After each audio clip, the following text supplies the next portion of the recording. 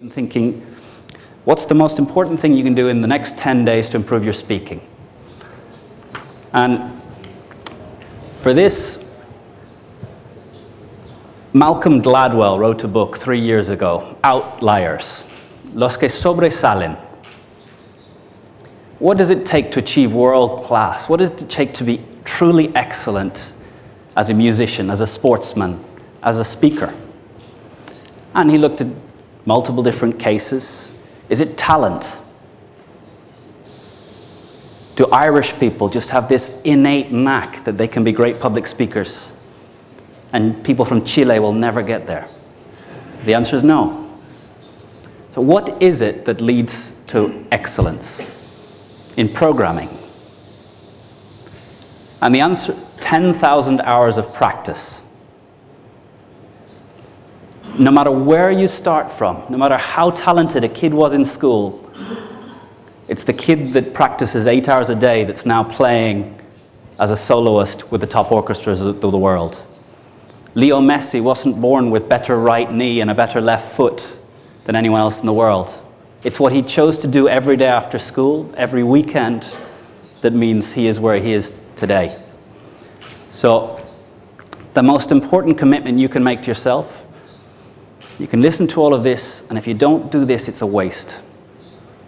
So as you're considering that 6,000 euros that you've mentally paid, and you're thinking, how do I get a return on investment? Every laptop comes with a webcam.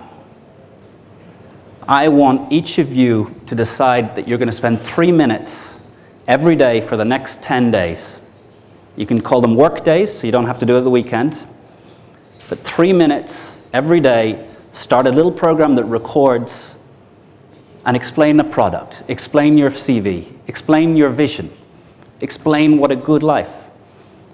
One speech that I get my students in IESE to do towards the end is a value you would share with a child as the basis of a good life.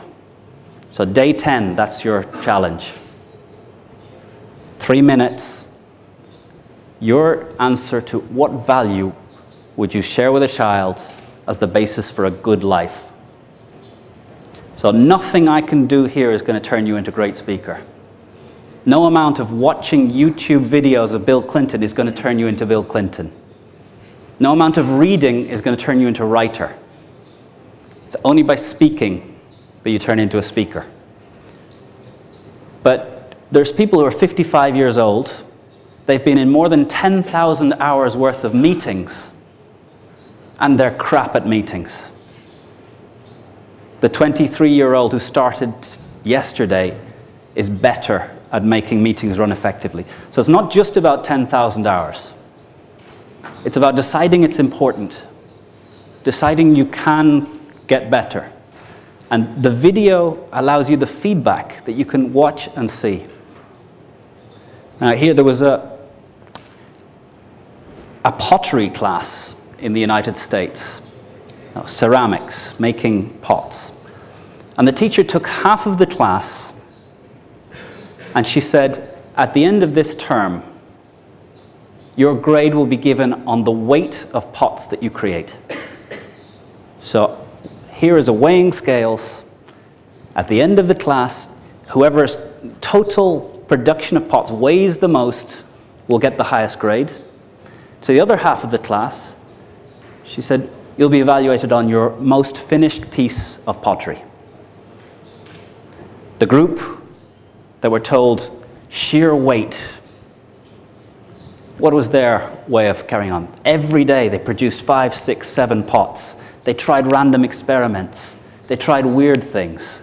They tried different ideas. But their hands were on clay from the first moment. The group that were told they would be evaluated on the most finished pot, they read, they thought, they talked about concepts. They talked about philosophical ideas. They read more. They went to galleries to look at other people's pots.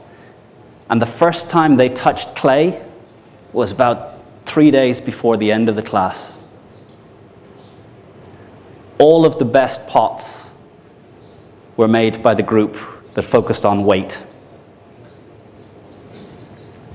So Your way of being in the pottery group that was measured on weight is get the webcam going every day. If you do it for 10 days, you'll get a lot better. If you keep it going, 3 minutes doesn't get you very quickly to 10,000 hours. 10,000 hours, 8 hours a day is 5 years. 4 hours a day, 10 years. 2 hours a day, 20 years. But we're all going to still be alive 20 years from now. Even 30 years from now. Imagine if you set a target of really practicing, trying, trial. And they say the greatest musicians, when you listen to them practice, it's horrible. When I play piano, I play the pieces I know. The greatest musicians, when they're practicing, are trying things they don't already know. They're trying experiments. They're trying random things. So with the webcam, don't just give your perfect speech. Try random things. Because no one else has to see it. You can delete it rather quickly. But just be careful no one gets to your PC while you've got all the silly ones left on the desktop. So the first answer is, this is a waste of time if you don't decide to dedicate 3 minutes for the next 10 days to put into practice, to experiment with some of the ideas.